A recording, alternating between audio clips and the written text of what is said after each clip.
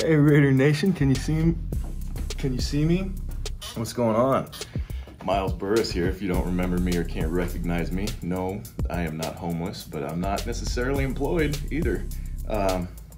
Skip that other picture. So we're gonna do some pictures today. The first picture was me coming out of the tunnel. I grew up going to Raiders games, so I watched Lincoln Kennedy, all the old greats, Rich Gannon, all these guys coming out of the tunnel, and I would get seats, and that'd be my favorite part of the game, is seeing these guys with their game faces on, ready to get out there and go to war. And I got to do that, and so that was pretty surreal. Glory days. It's memories, okay. So this little man right here is definitely the greatest thing that's happened to me post-Raiders career. Stolen Big Papa's heart. The best part of waking up every day is being able to see that smile with no teeth in it. And I thought it was only fitting to include the Raiders hat on his head. Who knows? Maybe it would be what, Raiders 2041 draft coming to you. Miles Burris coming in hot. So obviously I had to include this one right there with the GOAT, Charles Woodson. I got a front row seat to him pumping up the team before the game. And this will be pumped up and framed in my man cave one day. Because Charles Woodson he's a GOAT. He's a legend. I was always learning by example from him. He was a great leader, and that's exactly what I'm doing in that picture right there, is listening to some greatness. Okay, this one right here I had to include because it was just a great feeling. We had just beaten San Francisco. It was the Battle of the Bay. We were at home, and we won. I was throwing up the O because Charles Woodson did that, and he was like the coolest guy I ever knew. And also a little side note on that is my wife told me around that time I wasn't allowed to wear cargo shorts anymore. It's my favorite kind of short, and my main argument with her is I know Charles Woodson's cool, he wears cargo shorts.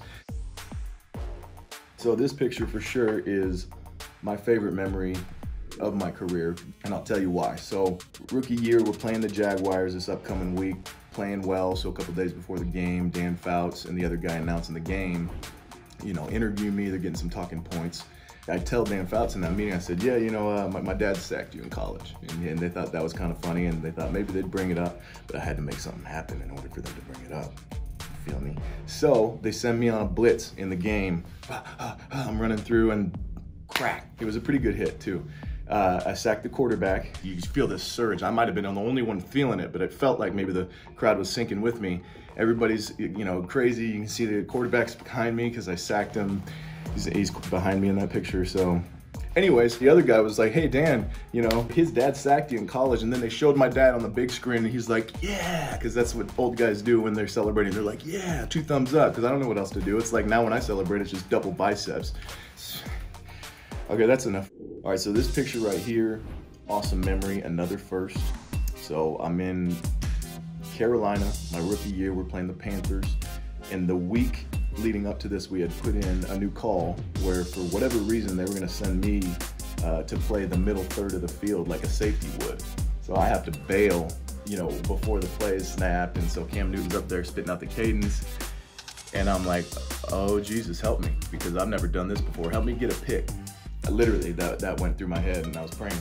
So I run back, boom, ball's thrown, I break on it. Philip Wheeler deflects it, and I go and dive, make the interception.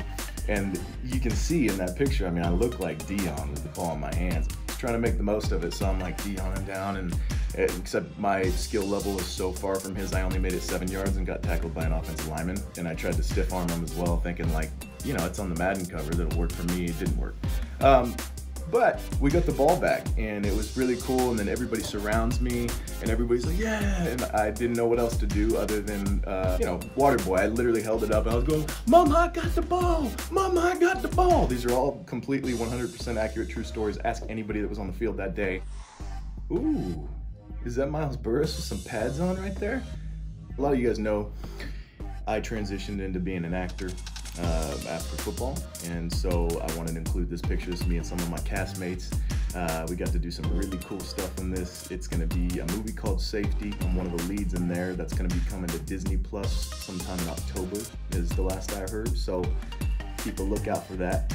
And love you, Raider Nation. Thank you for everything.